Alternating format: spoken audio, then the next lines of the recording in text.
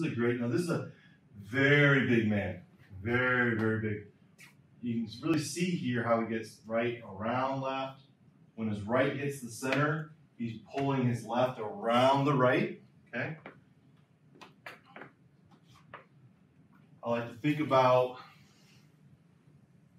you got your circle here, okay? There's your left foot and your right foot. You post up the left and you move the right around the left. And then you get in the middle, you got your right foot's here now. Now you're going to bring your post up the right and you're going to bring the left around the right to the front of the circle. Now your left foot's up here. And now for the finish, you're going to take your right arm and it's going to come around your left. 3 concentric half circles, all on the same plane. No up and down.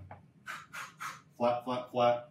Right side around left, left around right, right around left. Very, very simple. Okay. Back to the charts. We saw the averages getting better by the best athletes. Okay. In the mid-2000s, people were practicing this. Okay, this is me. This is me in college. I was practicing what those guys are doing in the mid-2000s. When I went to my national meet, I threw a meter further than I ever had before, all because I was thinking about moving faster. I knew I had to get faster to the front to throw further. And when I moved faster, I was moving so fast I didn't have time to set up my right leg, right hip turn, and the lift. It didn't happen. I finished my arms too fast, and when I did that, I automatically shifted to here, right? So I threw really far. I got home. This is before video cell phones. Looked at the tape, and I thought, oh my goodness, Justin, you could have thrown even further if you had set up extension. Okay, that's stupid.